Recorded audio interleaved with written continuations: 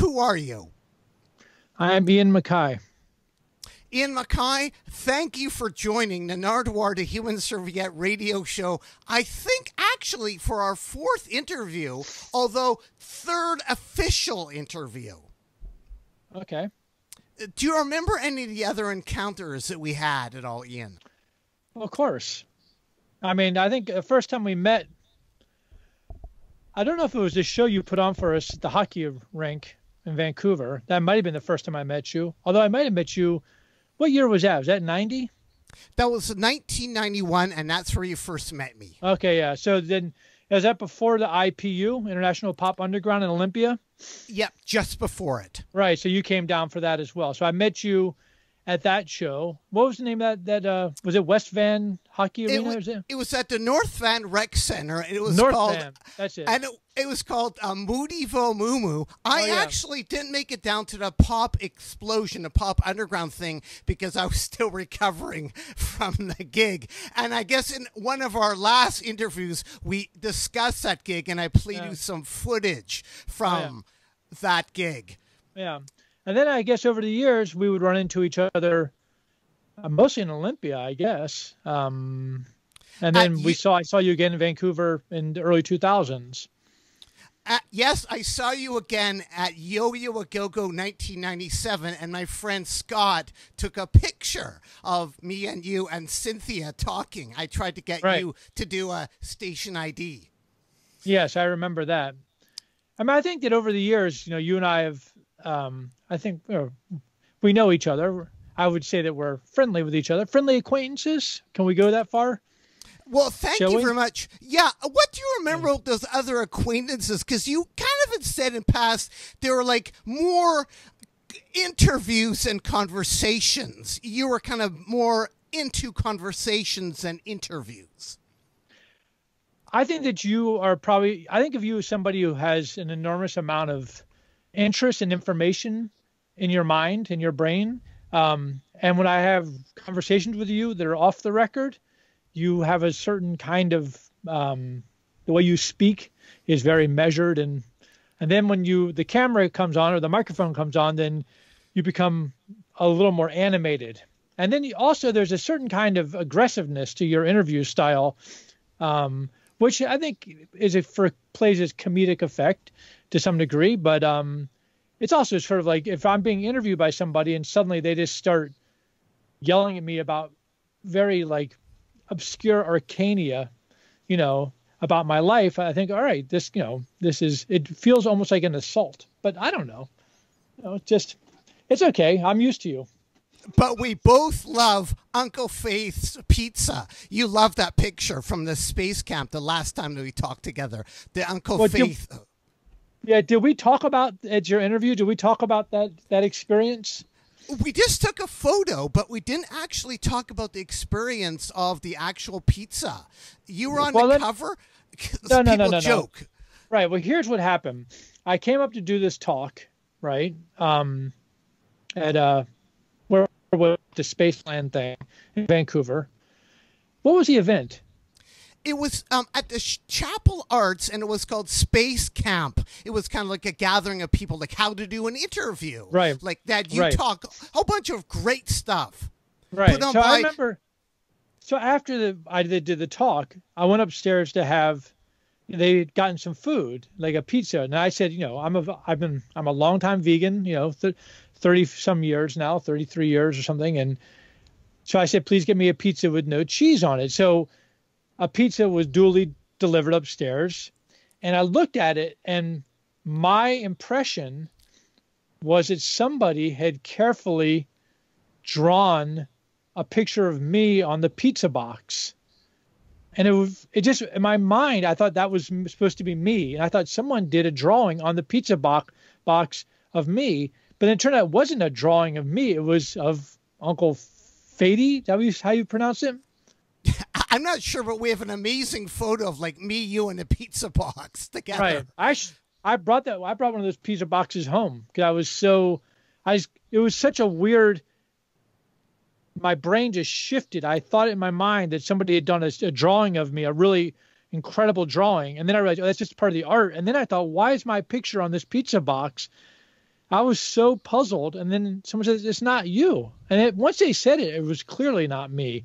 But there was just that moment. There was a moment in which I thought my brain just had locked in that was supposed to be me, but it wasn't me. I don't know. How have you been affected, especially your new band at Discord, by this coronavirus? Because you were going to release a record. How has Discord been affected? You had mentioned to me a whole bunch of distributors, mail order, etc. How has it affected you? Me or the label or the band? The label. Just getting a record out. You know, a new band. Yeah. How is it getting out? Well, it just so happened the timing of the record. I mean, this is a record we recorded a while ago, and we just are very slow moving. I mean, Joe and Amy and I have been playing together for 5 years in the basement. You know, it's 5 solid years. We just played in the basement. It took us 4 years to do a show, and then another, year and a half to actually get out and get this record done. We were in no hurry, so it's not that big of a deal. It just so happened that the release date was March 27th. On the 10th or 11th of March, things started getting a little bit like you started to get a sense that the virus was coming, and there was sort of rumblings. And I actually had a recording session with another band on the 12th and 13th and 14th. And those are the days that it just suddenly went crazy down here, like all the food hoarding and everyone was freaking out.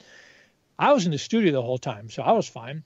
And then Sunday, the 15th, I was just puzzling over, the situation. And I got to thinking, well, if this is happening, then all the shipping lanes are going to get really jammed up.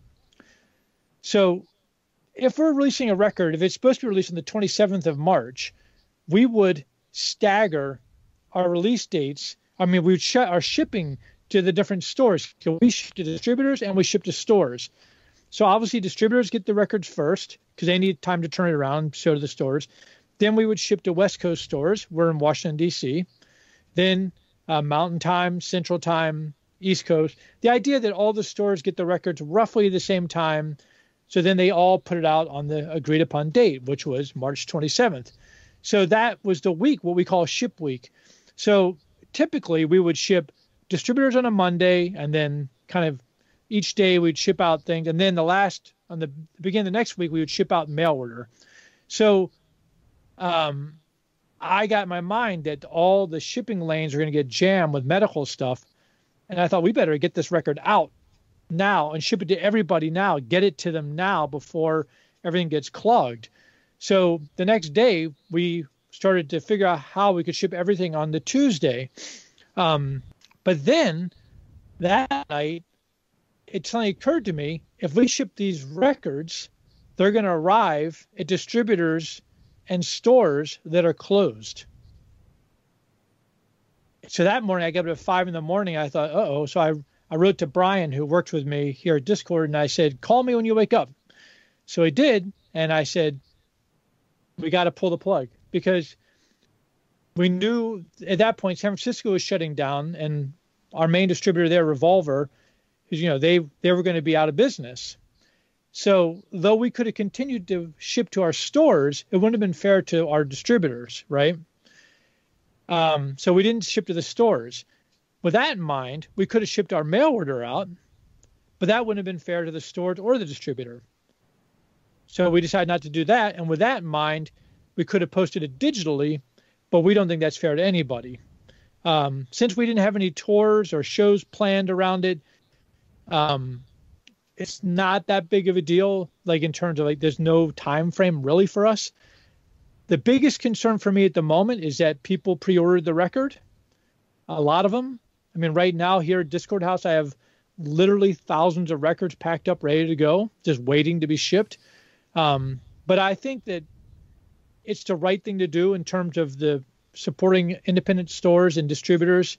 And I hope that people have a sense of patience as we figure out what next to do. We're just, it's a calamity, right? This is a worldwide calamity. This is just a stupid record we're talking about, not the end of the world. And that is So- a new band that you have, Corky, your brand new band. Soap and Water will never get rid of.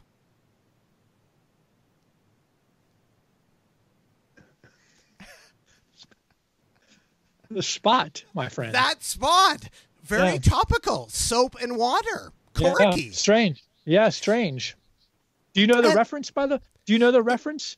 Well, what is interesting is my mom, who has a Russian background, would always say, "You aren't eating the crust." And she is Russian, and she would call the crust of the pizza a korочки. You would never have the korочки. So when I hear Corky, I think of korочки, and I think of crust. Good. You think of your mom, too. That's nice. But do you know the reference to the spot? No, I don't, actually. I just think of crust. When I say soap and water will never get rid of that spot, do you know the spot? Do you understand that reference at all?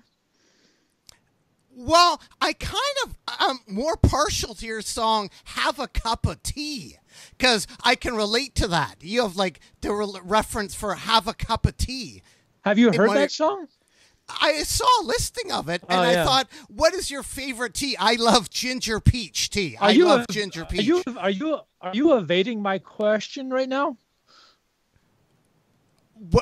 Exactly. What is the spot? No. Well, I was thinking like I don't know the answer. You probably know the Okay. answer. All right. I was just curious. Yeah, cup of tea is good. That's a nice song. I like black tea. I like green tea and black tea. That's pretty straight. That's where I'm at. Just a simple tea. I'm having some green tea here right now. And thank you very much again for joining me, Nardwuar, the Human Serviette, via Skype. From the Discord office. Is this your office, your Discord office? This is the office. The same one as. Hold on. It is indeed. And here is Ian MacKaye at the Discord off. Ah, exactly. The same one. And then this is 2000. And now I'm sitting here in 2020. With me, Nardwuar, the Human Serviette, and you're sitting on a chair or a stool, because in the evens, a lot of times you sat on a stool. Are there any more stools in Corky? No, I'm standing up in that band. Where are all the stools? Did you ever sit on the stool you're sitting on right now? Well, this isn't a stool. This is an office chair that's a higher office chair. But no, I didn't use this chair. I used a drum stool. That's all. Simple. And Ian, And when I was playing the evens, yeah. And Ian, you're speaking to me, Nardwuar, the Human Serviette, doing an interview live from the Discord house. But you yourself have a collection of interviews, like from Mark Anderson. Can people hear those? What's the deal behind those? When Mark and Mark Jenkins did a book called Dance of Days, which is it's a history of the DC punk scene. I actually haven't read the book because I'm such a central figure in it, and it just seemed uncomfortable to me to read about myself. So I typically don't read books that are about me or involve me as a character. But Mark Anderson's a very good friend of mine, and I knew that he had been interviewing people tirelessly for well over a decade. So at some point we were talking. This is maybe 2002, 2003, somewhere around there. And I asked Mark, where are all those cassettes? And he said, oh, they're in a milk crate in my basement. And I thought, oh, well, shit, you should let me have those and I'll digitize them all. So this is back when I could just, my process of digitizing was just making CDs. And I was really, it was so, I worked for probably 400 interviews. I don't know. It's a lot of interviews. I probably have 400 hours of interviews with people. People can't hear them because they were done specifically for Mark and the book, and they're not public. They're not for public consumption. But they will end up at some point, I'm sure, as part of the DC Punk archive at the public library, though I think they'll probably be under seal for a little while because a lot of those people are still alive, and there's a lot of really personal information in there. I don't think they had not intended for people to hear. It's incredible that you catalog everything, a real database. Ian, you seem to have like an incredible archive at Discord of everything. In fact, you even have like a Nardwuar letter that I wrote you. What's going on there with your archive? Well, over the years, I didn't really throw away my incoming letters. I have 35 years of punk correspondence, and for the last 5 or 6 years, I've been working with an archivist named Nicole Prokopenko, and we've been creating this pretty incredible collection. So this is one of the boxes. I have dozens of these kind of boxes. This is Fugazi number 3. So I have it broken into a various smaller, like there's Fugazi, Minor Threat, Discord, and Ian. So I can search by your name, and then I came across a couple things in this one box, which is box. Hold on, let me see if I can find it here. How many boxes are there? Like, does it fill a complete basement at the Discord house? Not a basement. It's in the archive room upstairs. And it's amazing that you kept all those correspondence that people sent you. What was your process in doing that? Like, someone would send a letter and you would put it on a shelf, or were you thinking from the very beginning, I was going to store this away archivally?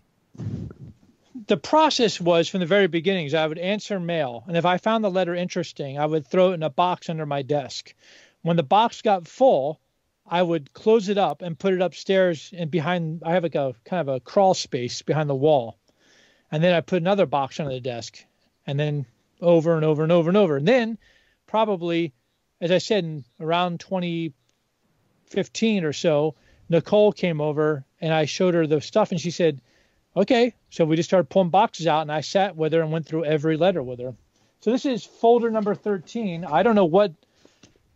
So you can see there's a few letters in there. Let's see what you have to say. I don't know. Nardwuar, the Human Serviette, to Ian MacKaye. Right. So this is undated, I'm afraid. Here's your letter. It says, Ian Fugazi, exclamation point. It's Nardwuar, the Human Serviette, here from Vancouver, BC, Canada, saying, enclosed is a compilation LP for you. In fact, it's vinyl, CD, and 24-page booklet all in the same package. Yup, when you buy the vinyl LP, bonus CD is included, and it retails for under $10. I hope a lot you like it. Arrow, Ian, if Fugazi comes to Vancouver again, I'd love to organize another all-ages gig. The university now has a 1,500 capacity hall available for rent, and I think I could get it. I'd like to organize another gig. I'd love to organize another gig. Sorry for bugging you, but I'm bored. Keep on rocking in the free world, Nardwuar. But that's amazing that you kept that. Thank you. Thank you, Ian. I also have the record still. You did? Wow. In that same box? I have the record. No, the record's in my record collection at home. Is there anything missing that you want from the archive? Like you said, you have a whole bunch of posters, etc., records. Is there anything that's kind of like the holy grail that you really want to get a hold of, that you know that is out there, but it's hard to get a hold of? I'm not a collector, so I'm not looking to complete a collection. I'm an archivist, so what I deal with is the stuff that I have, or that is in the collection. If people want to send me stuff, I'm happy to add it to the collection, but I'm not particularly looking for anything. There's one item that I had in my possession that has gone missing, that has driven me a little bonkers, which is in 1980, the Teen Idols went to Los Angeles on a Greyhound bus. We played one show at Hong Kong Cafe. Then we took a bus to San Francisco, and we played one show at Mabuhay Gardens. This was 1980. It was the 4 members of the Teen Idols with 2 roadies, one of which was Henry Rollins. The other was Mark Sullivan. We spent, $3,000 between the 6 of us, or something like that. The tour grossed $26. It was a disaster in terms of, we certainly lost a lot of money. Nobody knew who we were. It was actually the first show the Teen Idols ever played outside of Washington, D.C., and we took a Greyhound bus for 3 days with just our guitars and a pair of drumsticks to do it. While we were in L.A., we were huge fans of Black Flag, of course, and the Germs. And so we were looking everywhere trying to find Darby. we want to meet Darby Crash.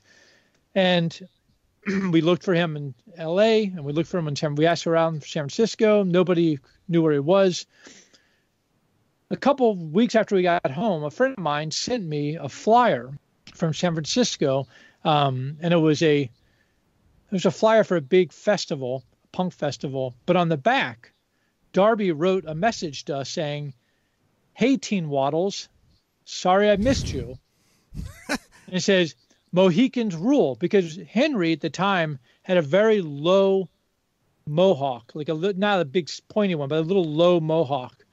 And he wrote, "Mohicans rule," and it said Darby. And that was on my wall for years. But with the inscription on the back of the flyer, I had the flyer showing. Can't find that flyer. That's driving me a little crazy. And I've searched high and low for it. Is it easy to find the Halifax hotel receipt? I asked you about a Halifax hotel receipt. This is some of the incredible stuff in your archive. Not many bands would keep their hotel receipt. What? Just a bit close. Oh, that's amazing. Could you explain what people are seeing right there? It's the Lakewood Hotel? Lake Lawn. So this is the Lake Lawn Motel in Yarmouth, Nova Scotia. The date is what? July 26, 1998. This was we played a show in Halifax, a great show. We did a really nice tour. We played in Fredericton, and we came across from Quebec City, and we came across and we ended up in Halifax. And then our next show was going to be in Portland, Maine. So we decided to take the ferry across from the bottom of Nova Scotia. And so we played the show in Halifax, and the next day we hung out and had a really nice time with the people there. And I think we hung out on these rocks on the east coast of on the ocean there, just really beautiful. And then they headed back up to Halifax, and we headed south down towards Yarmouth, which is the ferry port. We got the catamaran ferry, as I recall, and the fast ferry. So we got there in the evening. We thought we'd have night off, so we'll just get a nice hotel. And this was just a really simple, old school hotel, and it was really memorable. I mean, I've stayed in a lot of hotels and motels over the years, but that one was just sweet, and the people were very nice, and it was just a pleasant evening. And I thought I have somewhere a photo of it, or maybe a postcard, but I couldn't find that for you at the moment. I looked. Let me see. Maybe there's something on the. No, it just says thank you on the back. But I kept it because it was just a real kind of old school hotel, as opposed to most of them, which are just basically credit card receipts, And the price was $169. I think it was 3 rooms, maybe, if I remember correctly. Yes. Fugazi basically only traveled with 2 vans. How did you keep the receipt not from crumbling or getting crumpled up? Like, how did you keep it mint? It's incredible that you have the receipt, this random receipt. How did you store all the stuff in the van? I was just curious.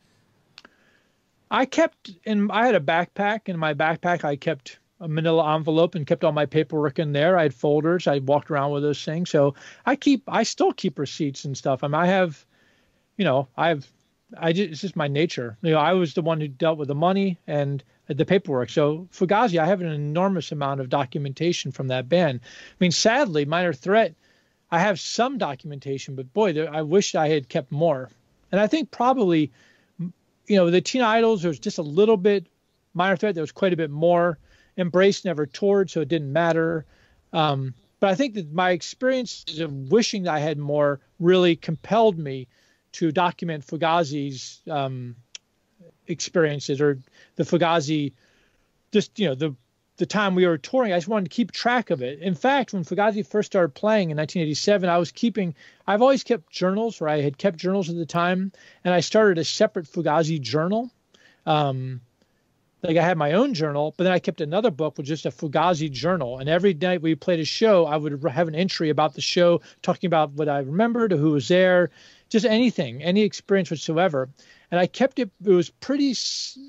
I kept a solid record of the band until I think it was June of '88, so almost a year's worth. And we'd done quite a few shows at that point. And I went down to see the Rollins Band at the 930 Club here in D.C., and someone broke into my car and stole my backpack at that show. And in my backpack was that journal. And it was completely useless to anybody. I mean, there was nothing in the backpack except a couple of journals and a VHS compilation tape that Tim Kerr from the Big Boys lent me. And I spent, I don't know, 2 or 3 hours pulling up manhole covers and looking in sewers, going to the trash all around the downtown looking for it. Never found it. It's a shame. So, that's terrible. That's life. Did you document playing 242 Main in Burlington? I mean, we played. Of course, I have the record of who we played with. I mean, it's on the website. It's all there. The stuff that I have, generally speaking, and I have, I would have probably the settlement sheet. Probably, I don't know. You have to see. And there's a couple of photos, not a lot of photos, but I remember the room really well. And I had, of course, no idea.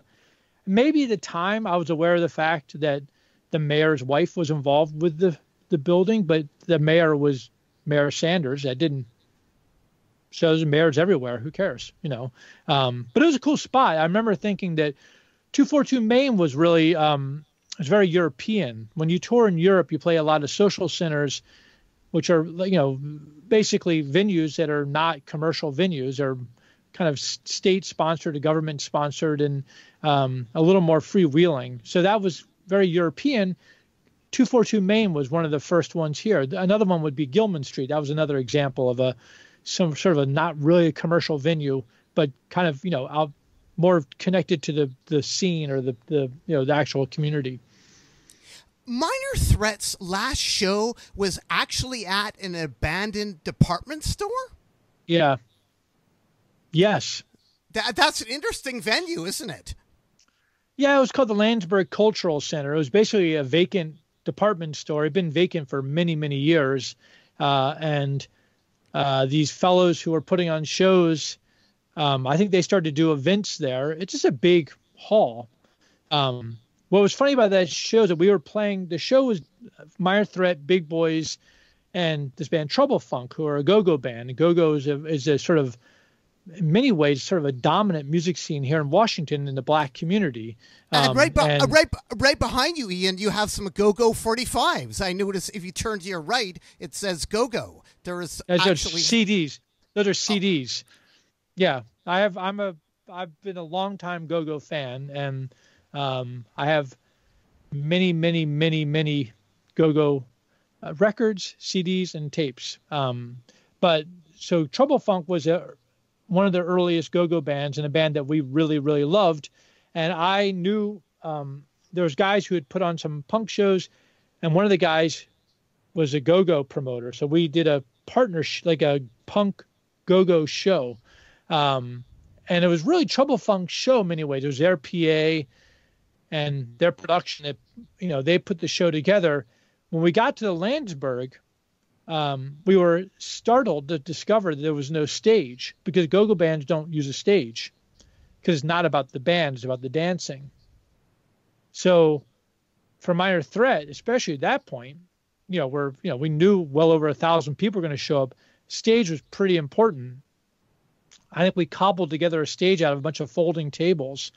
It was really dicey. And in fact, Trouble Funk set up on the floor and wouldn't move their stuff. So we set up the folding tables in front of their gear. And then the crowd surge was pushing the entire stage backwards into their gear. And the Trouble Funk guys were just freaking out. But it all ended fine. And it was our last show, as it turned out. What department was it in? It was in a department store. Like, was it in like housewares or sporting goods? Do you know, like, what was the area that it was in? It was more of the main hall. So when you go into a department store, there might be there's a mezzanine quite often, like a hall, like you could see like a balcony, and there's like the main hall where maybe all of those departments you're talking about may have existed, but there was nothing there. There's no remnant of the department store. It was just a big empty room with a kind of as I recall, a bit of a balcony around it. But I'm not even sure if my memory serves me correct, but it was just a big empty hall. Nothing in it. And right now, we're going to call Roger Allen because he has a couple questions. Are you still okay for time, Ian? Yes. Okay, we're going to call Roger right now. I'm going to add him to conversation. And we have Roger Allen on the screen. Hello, Roger. Hello. Thank you, Ian, for answering all Roger's questions. You've had quite a few questions, haven't you, Roger? I have. I've had, but it's only because I'm interested. But yeah, I've had a lot of questions sporadically throughout the years. I never thought I would come face to face with the man I asked him to, but here I am. So it's virtual face to face. And Ian, believe it or not, Roger has been on the Nardwuar Human Serviette radio show like 53 times. 53 times. That's a lot. Yeah, that's true. I've been on Nardwuar show over 53 times, speaking just about my experiences with music and why I guess I feel they're important to me. You're long suffering. Oh, by the way, boom. Nardwuar. Do you remember I was telling you about the Teen Idols show at the Hong Kong? Yes. I was telling you the Los Angeles. This is a ticket.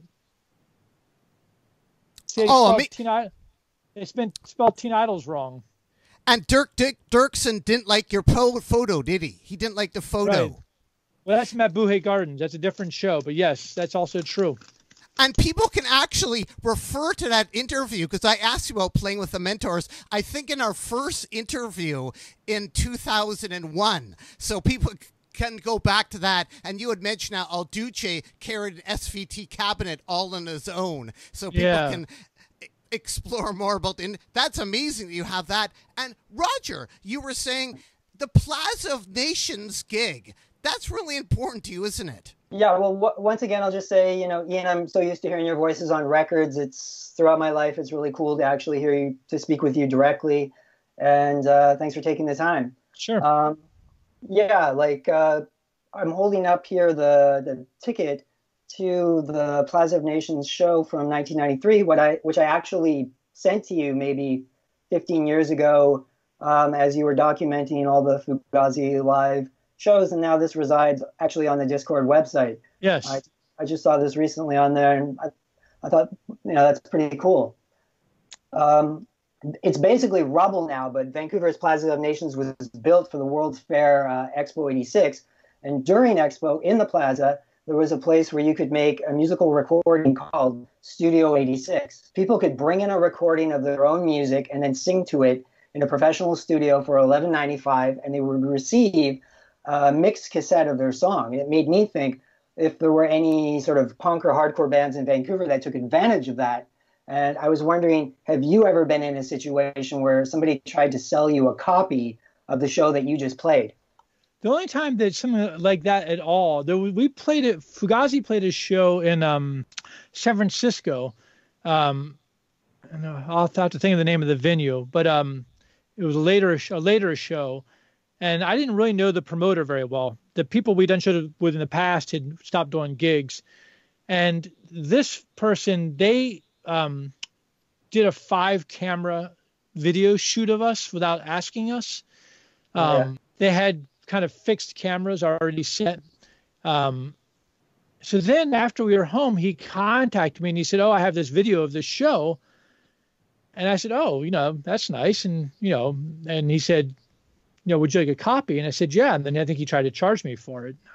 So I told him to go fuck himself. That's ridiculous. And then he wanted to sell it. He wanted to do a deal with us to just sell it. And I was just not going to happen. It's just not, it was ridiculous. It was just it was very strange. Very occasionally, I think over the years, now that you mentioned it, there have been people who have recorded our show and then later on offered not necessarily to sell me a copy, but they wanted to sell it. Right. And then they were offering me, like they wanted if I wanted to be a partner in that. And then I'd say, well, give me a copy of it so I can see it. And they wouldn't give me a copy, which meant they didn't trust me, which confirmed my fact of not trusting them either. When Roger has come to my show doing a hardcore show, oftentimes he brings records. One of the records that he actually bought was a Buff Hall 45, and I think you have it there. What is the deal behind that? Because you told Roger that was a legitimate bootleg. a legitimate bootleg. Right. There was a German label called Lost and Found, who are still in some form or other, they're still seem to be active. At some point, they contacted us about, they wanted to do this bootleg of that particular show. And I think maybe they'd already started doing, I forgot. It was sort of like the horse was already out of the stable at that point. And so they told us they'd do 1,000, I think, and they sent us 100 copies. And that was sort of like a tacit payment. Like we agreed to it because we accepted the 100 copies. We never even sold them. We just gave them away to people. They didn't stop making them, though, or someone didn't stop making them. They continued to make them over the years. That show was interesting, the Buff Hall show. That was a show Minor Threat played in Camden, New Jersey in 1982. And before the show, I was standing out front with a bunch of kids. There were kids skateboarding. It was a very tough neighborhood, Camden. It's just across the river from Philadelphia. And there was a bunch of kids, like a punk show. Kids were all hanging out front. And this SSD Control from Boston pulled up in a van. And I walked out to meet them. Al Barile, the guitar player, was driving the van. It was a brand new van, and the band was in there, and all these like Boston crew guys, like friends of theirs were all hanging out, and there was probably 10 people in that van. And I walked out to talk to Al. I was standing by the front door. He had his window down, and it was a two-way street, and I heard a car engine kind of racing, and I looked to my left, and I saw a car about a block and a half away, and it was coming pretty fast towards us. So I yelled at the kids who were skateboarding in the street and said, "Watch out, this guy's coming really fast." So they ran out of the way, and I pressed myself up against the side of the van as close as I could to give this guy as wide a berth to get around me, because there was plenty of room. It was a two-way street. Right before he got to us, he centered his car, and he hit the van head on. And I was standing right there. I don't remember anything except for an enormous concussion and then an orange light going in a circle. And then I woke up, I don't know how much longer, maybe, I don't know, a few minutes, I don't know. I was knocked out. I was probably 10 to 15 feet behind the van. My left shoe was 40 feet down the street. The guys, people had stopped the car who had hit us. But then they heard that I had been hit, and people ran back up, and then he drove off. The van was totaled. The people in the van were all messed up. They didn't have seatbelts, so they hit their foreheads against the windshield. And some kid said to me, "How did you know what to do?" And I said, "What are you talking about?" He said, "Right when the car hit, you grabbed the roof of the van and you jumped straight up in the air, so the front of the car went underneath you, and I guess my foot hit the windshield, and I flipped over the top of the car." I went to the hospital. They said that they put some methylate on. I had a huge contusion in the back of my head where I landed on my head. It was bleeding, and they cleaned that up. And I broke a toe maybe, and I had one of my calves was messed up. But they said there was nothing else really to do. So we went back, and then I did the gig. I played the show. And that's the recording.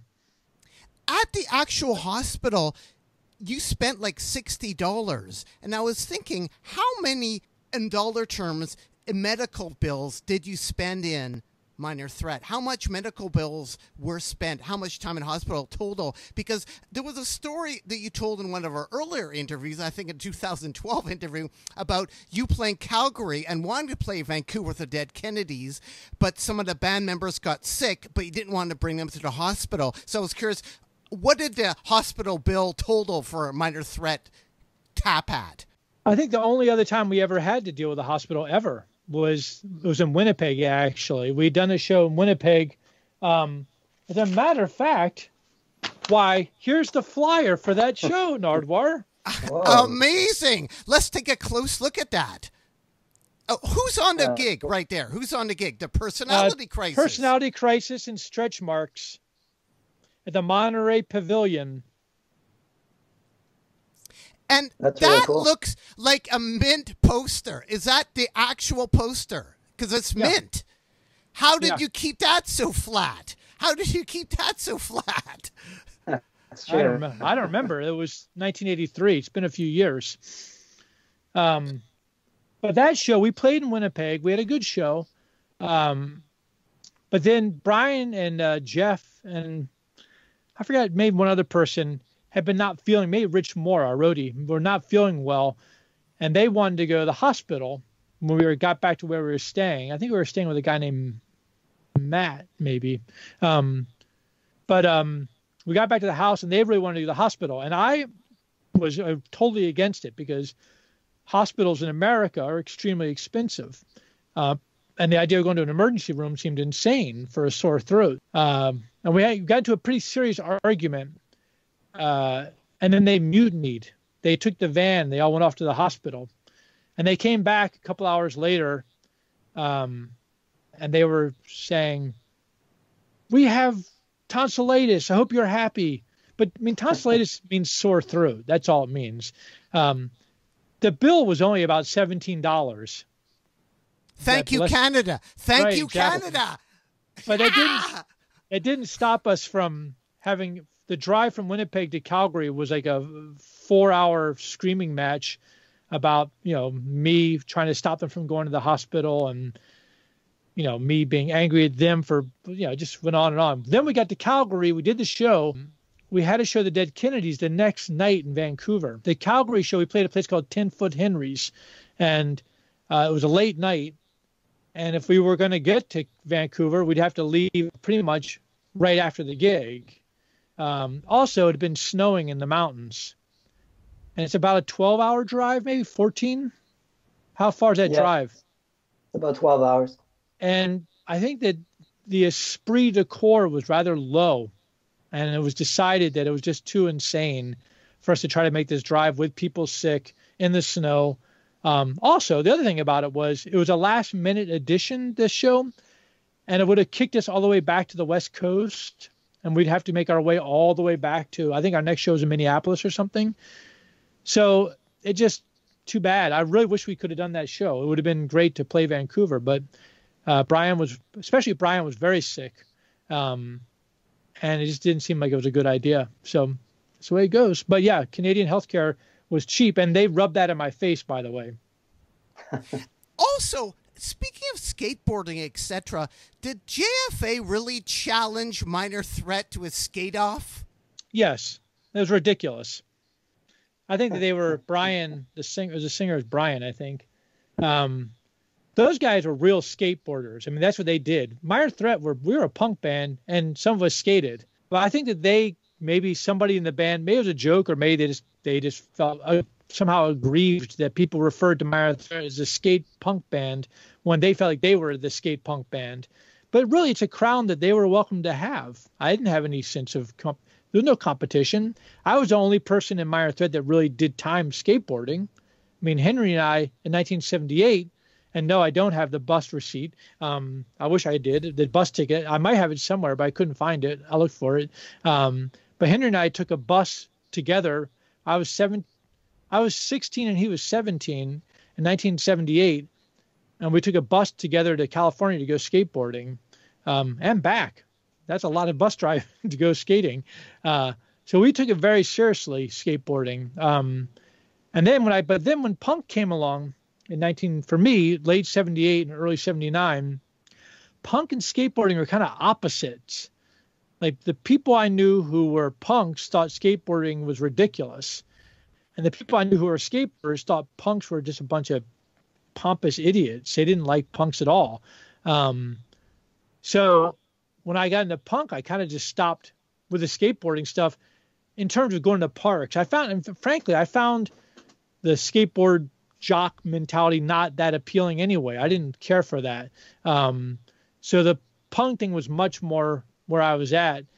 Then in 1979, late 79 to 80, that's when suddenly Steve Olson and Dwayne Peters and Tony Alva and all these people, they started, showing up punk. And it was pretty incredible to see those two worlds kind of fuse. But when I first got into punk, skateboarding and punk were opposite. Of course, when I first got into punk, college and punk was opposite too. Like people who you didn't go to college if you were a punk, and if you were in college, you didn't like punk. So what happened with the skate off? Like JFA versus Minor Threat. What happened? Like, did you do tricks? There was no skate off. They just said they'd challenge it, but it was ridiculous. As I said, it's ridiculous. We never even. I don't think we ever. I've never even seen those guys skate. I don't know anything about them. I mean, I know them. We played a couple of shows with them. I like their band, but I think that was more of a. I don't know. They're just popping off. I don't know why. They can again. They can have the title. I don't care. Because, Roger, you were saying when you talked to Tim Kerr, JFA challenged the big boys to a skate off, too? Yeah, that sounds right. Yeah, that's sort of where they were at, you know. And they were the first band, I think, to have skateboarding on the cover. There's a picture of Michael, the bass player, doing on a half pipe. Yeah. It's a really beautiful photo. Great photo. Yeah, and I was just talking to Glenn Friedman about this the other day. I was just discussing this very thing, about bands that were skaters, and that was one of the first ones. I think Code of Honor has a skateboard on their cover too. Yeah. There's a few others. Yeah, Aggression. That's right. Yep. Yeah.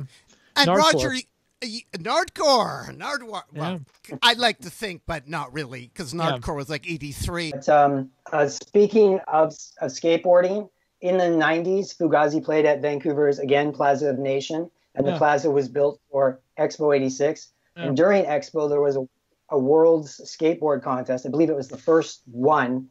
And one of the events was at Vancouver's Sealand Bowls, which is the oldest skate park in Canada. Uh-huh. And of course, Thrasher Skateboard magazine was represented at that contest. Mm-hmm. And for me as a kid, Thrasher really was a vehicle into learning about, of course, skateboarding, graphics, and music. Mm-hmm. And for me, music and skateboarding were inseparable. Right. And Pusshead, who had a column in Thrasher, he created some incredible artwork. He started his own label, and he was in a very intense band. Mm-hmm. Did Pusshead, was there any ever collaborations thought of maybe with Pusshead and Discord? Not particularly. I mean, he did do, Septic Death did a cover of, I think it was Out of Step. It's on a Japanese sampler. Do you have that?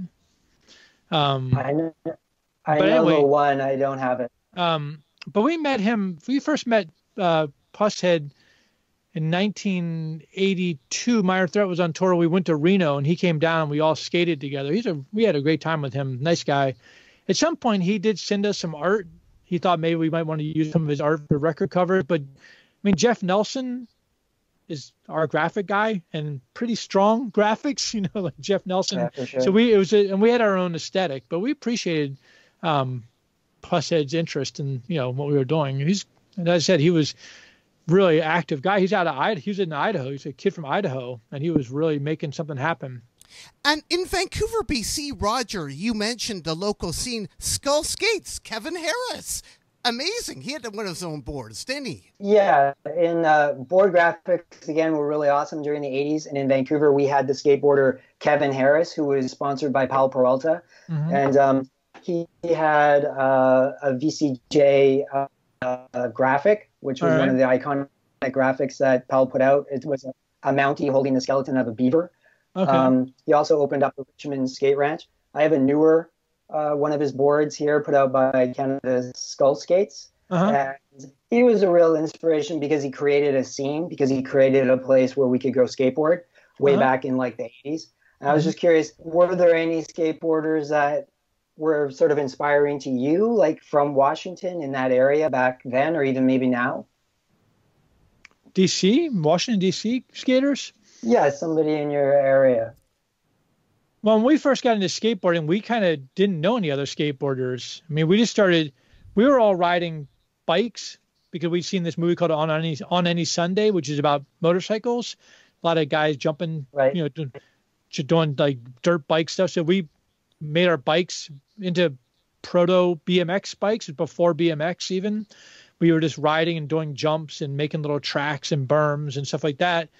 We enjoyed that, but then in about 1975, I guess, the urethane wheel started kind of getting around, and we bought, there was a board you could buy at a toy shop called a Rolling Star it was a loose ball bearing, but it was a urethane wheel and really fun. We just started riding, and skateboarding made a lot more sense for a city kid than dirt bike riding.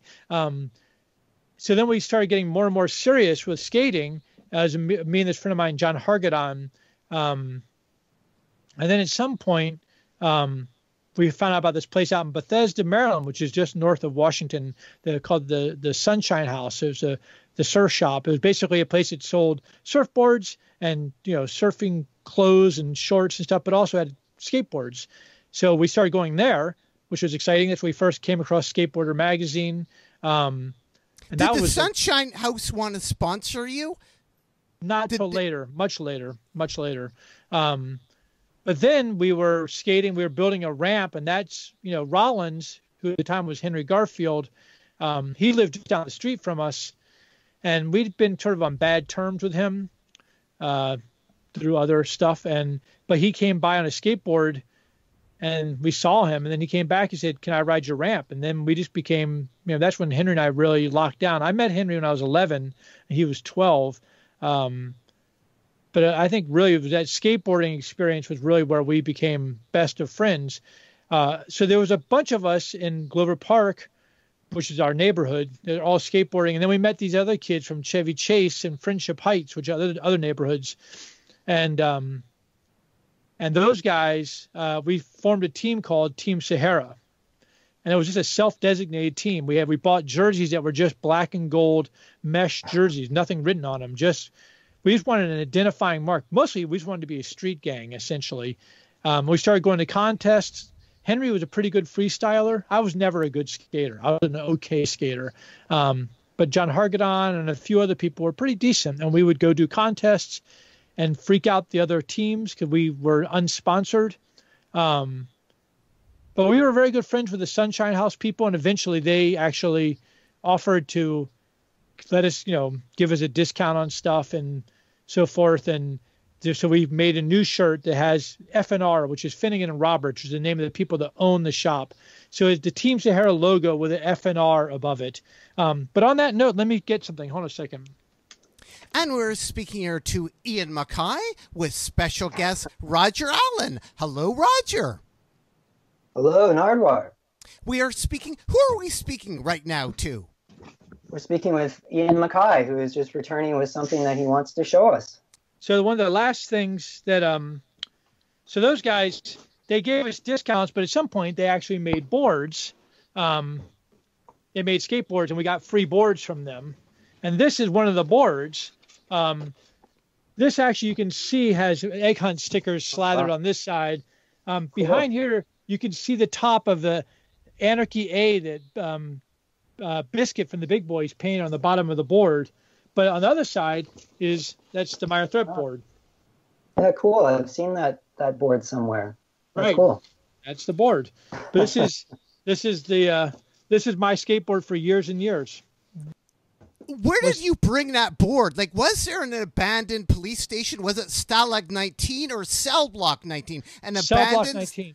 Cell Block 19. The idea behind that abandoned police station as a place for ramps, to do skateboarding. That's amazing. Could you say anything about that? In Georgetown, in this neighborhood, Georgetown, on Volta Place, there was a substation. It was a small precinct, but they had shut it down. It was just an empty parking lot. So we just procured a bunch of wood and just started building ramps down there. Nobody said anything. So we just continued to do it until one day they just knocked them all down, and they built condos there. But it was a nice little spot. I knocked myself out there. Clean out. Roger, anything else to add to Ian MacKaye? No, I think I've asked all I want to ask for now. I think I'll email Ian in a couple days. All right. Cool. I'm just joking. All right. All right. Good to see you. Well, thanks so much, Roger, and do. Do. Ian, the Slicky Boys, 1976. One of my favorite bands. The guitarist of the Slicky Boys ended up producing the Bad Brains? Yes, that's true. Kim Kane. He ended up producing the Bad Brains because Skip Groff from Yesterday and Today was too nervous to go in the studio with them. The Bad Brains were a local DC band, and they really wanted to they wanted to do a record. So they knew that yesterday and today was doing Limp Records. So they went up there to talk to Skip Groff. And they said, we want to go in the studio. And he knew he was interested in them. They were a very new band. Nobody had really seen them. But then he asked Kim, as I understand it, he asked Kim to go in the studio with them. And so Kim did. And I'm not sure. I think it's just the Black Dot session, but it might have been the first session. There's two different inner-ear sessions the Bad Brains did. They're great sessions. And I think the Black Dots, it came out much later. It's called the Black Dots on Caroline Records. But that was recorded in the summer of 1979, if I recall correctly. And I think Kim worked on that one, but he might have worked on the first one. But the Sleepy Boys... you couldn't possibly have known them in 1976. You just knew that's when they started? I kind of liked them because they were lumped in with the garage revival among other bands with the Fuzztones who had links to Tina Peel. Do you remember the band Tina Peel? Yes, but were you aware of the Sleepy Boys in 1976? No, I was in the Cheap Trick and the Beatles at that time. Thank you. All right. Yeah, the Sleepy Boys were a enormously important local band. They're one of the first bands that we would see regularly and always dance to them. They were just great people. The original singer was Martha Hull. I never saw them with her. It was already at that point they had already moved to Mark Noon. Mark Noon, the singer, by the way, and you'll appreciate this, is I think a distant cousin of Peter Noon of the Herman's Hermits. Oh, that's amazing. Yeah. But Marshall and Kim, Emery Alexis on bass, and Dan on the drums, they were just great people and really such a great band and super supportive of us. There was a year in the early 80s where there's a local music award thing here called the Whammies, which are sort of like the Grammys. And one year, the Sleepy Boys won Best Hardcore Band, and they accepted it on behalf of all the punk bands like Minor Threat, who they said wouldn't ever even come to the to the award ceremony. They're really good people. This is a show here that this is very early. This is Minor Threat and SOA, Henry's band, playing with the Sleepy Boys. They asked us to open for them at DC Space. This is January 9th. 1981. So this would be probably our third show, maybe our fourth show. Really supportive guys. Later, we did a show with them and the Cramps. This is the summer of 1980. Sleepy Boys, Cramps, Tony Perkins and the Psychotics, and the Teen Idols. And this is Teen Idols. And wasn't Calvin at that gig? Calvin Johnson was at that gig? He was. Sorry, and I should clarify. This was the summer before. This was the Teen Idols opening for the Sleepy Boys. Yeah, I think Calvin was at that gig. Yes, he was. Because you had met Calvin at the Sunshine House? You wanted to get a T-shirt at the Sunshine House? He remembers that. My first recollection of Calvin was at a New Year's Eve party at Sharon Cheslow's house, New Year's Eve 1981. And there was a guy there. At that time, people were wearing bandanas around their ankle, around their boots and stuff, because it was sort of the LA punk thing. It was a style.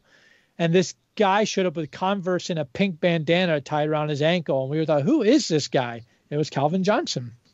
I mentioned him earlier, Tina Peel. What do you remember about the band Tina Peel featuring Deb and Rudy from the Fuzztones? What do you remember about Tina Peel? I never saw them, but I always thought their song Knocking Down Guardrails, which is on the 30 Seconds Over DC compilation, is one of the greatest songs ever. It's a great song. I love the pics that Jeff had in MRR. What do you think about MRR being gone now? Maximum Rock and Roll is gone now. The Punk Bible, MRR, is gone. Well, it was a hell of a run. I mean, Tim Yohannan was, he was a true charismatic guy, really interesting, very funny, pretty maddening at times.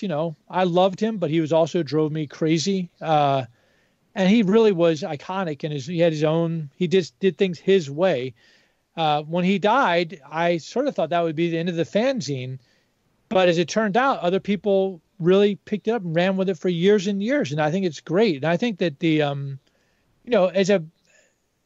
you refer to it as a punk Bible. I would say for me, Flipside was a more important fanzine. For me, that doesn't mean it was more important for everybody, but for me, Flipside was the best fanzine. But Maximum played a really central role in this sort of dialogue. I mean, obviously, this is at a time where people's communications were limited to either letter writing or phone calls. So there was Maximum was the fanzine that really embraced the national and international communities. Flipside, I think there was a brief period of time where they toyed with the idea that they would be sort of a national zine, but I think that Al and Hud, who ran Flipside, thought we just want to do an LA zine. Tim and Jeff Bale and Ruth Schwartz and Biafra early on, I think they really felt like, let's make this a national fanzine. So in a way, the general conversation could be found in the letter section. If you looked in the letter section, you'd see the letter from, a grousing letter from somebody in New York or Florida or whatever, and people were taking shots at each other. So I think that it certainly had a really important role in the scene. In later years, it didn't have much to do with me. I didn't refer to it very often because I think that Johannan especially had a really orthodox view of what punk was, whereas for me, punk is ever evolving, ever changing. So at some point, he deigned us Fugazi, that is, not punk, which is fine. But it just meant that we were punks, but not in his eyes. But we were still, as I said, still great friends right until his death. I love the guy. Winding up here with Ian MacKaye. Ian, I was wondering, when you were over in the UK with Black Flag, what type of cheese did they feed you? That's an excellent question, and I don't know the answer to that question. It was a block of cheese, as I recall, like a small hunk of some kind of cheese. At that point, hunger was such a prevailing force. It didn't really matter what kind of cheese it was. I mean, we were starving. We had no food and very little money. I had some British pounds hidden in my shoe just in case I had to, I was really desperate because they had already taken 50 pounds off of me to buy groceries and never paid me back for that. So I had to hide some money in my shoe because everybody was so desperate for food. But they were giving us each day. When I say they, by the way, I really mean Greg Ginn and Chuck Dukowski, who were sort of the de facto leaders of Black Flag at the time. And we were each person in the party. It was Greg and Chuck, Des Cadena on guitar, Henry Rollins on vocals, Robo on drums. Mugger was a roadie, and Spot the sound man, and me. So there was 8 of us. And each day we each received 2 rolls of bread, like bread rolls, a hunk of cheese, and an apple. That was what we got each day to eat. And then after that you had to fend for yourself. Ian, what other stuff did you find? Did I actually ask you to look for? Was there anything in the vaults of Discord? Just winding up with Ian MacKaye, I asked Ian if he had some certain items, and you kindly, thank you, Ian, for your time. Was it hard to find these items? It's not that hard to find. It's just you have to have the time, right? Yeah, I mean, I didn't find more stuff on your list necessarily, but I just for instance, I'll pull out, here's a stack of things. So, for instance, here's that Lake Lawn ad. This is a Fugazi. This is a Scandinavian tour laminate. Here's something from, this is, I think, 89. This is a benefit we did for a women's shelter in Northampton, Massachusetts. Let's see what else we have here. A ticket for a show at the State Theater. I mean, I have, this is a luggage tag. Fugazi luggage tag, people. Did it work? Did the luggage tag work? Well, nothing ever got stolen, so we don't know. I assume it did. I mean, I have mountains of this sort of stuff. Let's see what's in this other. In this one, I have Springer from SSD Control, his high school, a photocopy of his high school yearbook picture. Now, where was that stored all these years? Just in an envelope. I don't know. This is a receipt from Yesterday and Today Records. And you can see I bought an advert single and a lurker single. This date on here is March 13th, 1979. I bought an advert single for 95 cents, a lurker single for 95 cents, and I bought 2 poly bags, and he charged me 10 cents. My total bill was $2.10. A good investment. Yeah. And here's another one from the same thing. This is an Ian Dury single, Hit Me With Your Rhythm Stick, and the Eater single, probably Jeep, I forgot which record it would be, and then 2 sleeves. This was $4.83. This is from the summer of '79. You were also working there at that time, were you? Not yet. I didn't work there till '83. This is a ticket from the Georgetown Movie Theater. This is the movie theater that Henry and I and a bunch of us all worked at this movie theater for years. 1351 Wisconsin Avenue, 202-333. Val is the phone number. Here is a ticket from the DOA show, the Marble Bar, in 1981. Marble Bar was in Baltimore, Maryland. Were you at that gig then? Of course, because DOA were the greatest of all bands. And Ian, what exactly are we doing right now? What are you showing to people in case they're just joining us right now? What are you? This is from the Discord archives or your personal archives? No, this is it's all the same thing. It's just basically in my collection. I have the envelopes, and in envelopes I have tons of little papers, and I just haven't sorted these things out. So I just grabbed a whole envelope to show you some of the things that you're asking me for things. I have so much stuff, it's crazy. So like I can't, I can't really begin to I don't know. I'm just pulling stuff out. That's what I can do. If I had more time, I could have gotten other stuff. I mean, I have like a Teen Idols. This is a Teen Idols set list. This is from January 21st, 1980. Is that photocopied or is that the original? This is actually a photocopy. I think Jeff has the original. And is Jeff also into collecting too? Like he likes uniforms, doesn't he? He likes uniforms. Jeff's a collector. I'm not a collector. That's it. See, I'm an archivist. There's a difference. Will people be able to see some of this stuff? Eventually, you were saying it will end up in the library? Yeah, I should think so. Yeah. I think, there's an incredible Cramps poster from the Whiskey. Did you ever see the Cramps with Kid Congo Powers? Because he was actually at your 50th birthday party. Yeah, I saw his first show in D.C. at the 930 Club, and it was amazing. He was great. And then he moved here with his husband, and we became, we're good friends. Nice guy. And at your birthday party, your 50th, there were some 7-inch cakes. There were some cool cakes that you had. What was your 50th birthday party like? It was a surprise party, and there was 50 cakes. But it was a complete surprise with 400 people. But it worked. I was totally stunned by it. And Kid was there playing?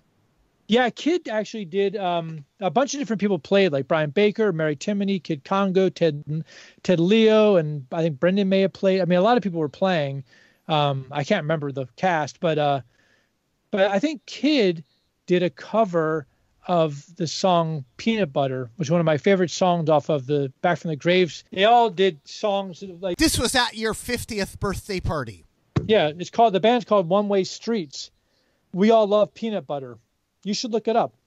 And that's amazing. From the Back from the Grave compilation. Part 1, yeah. And that was at your 50th birthday party. 400 people at your birthday party. That's a lot of people. It was a lot of people. Yeah, it was crazy. And it was a complete surprise. It was also not on my birthday. It was about 3 weeks after my birthday. And you had no idea what was happening? No. Amy Farina, my wife, set the whole thing up, and she did a corker of a job. Just lastly, Ian, the wall behind you, is there anything you want to point out? What exactly is on the wall behind you? I was curious. Oh, that's just this is the Discord office. So at some point, Jeff started putting all the records on the wall.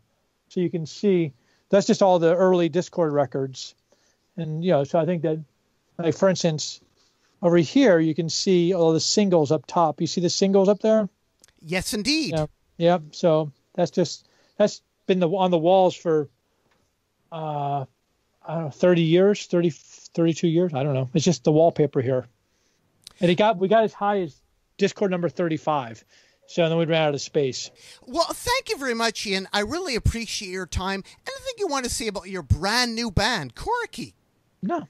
Hopefully we'll get this record out at some point. That's all. We're just trying to get the record out. Anything else you want to add to the people out there at all, Ian? No. Thank you for the question. I hope that it was edifying, entertaining, interesting, and I hope that it satisfied some of your curiosity, Nardwuar. Our third official encounter. There was 2001, 2012, and now 2020 via Skype. We're still going. That's good. Well, thanks very much, Ian MacKaye. Keep on rocking in the free world. And do loot do. Hold.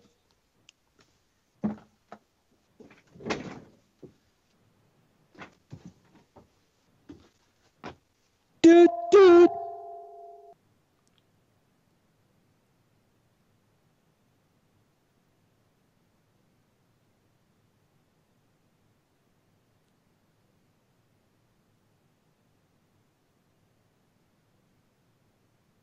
There, very good.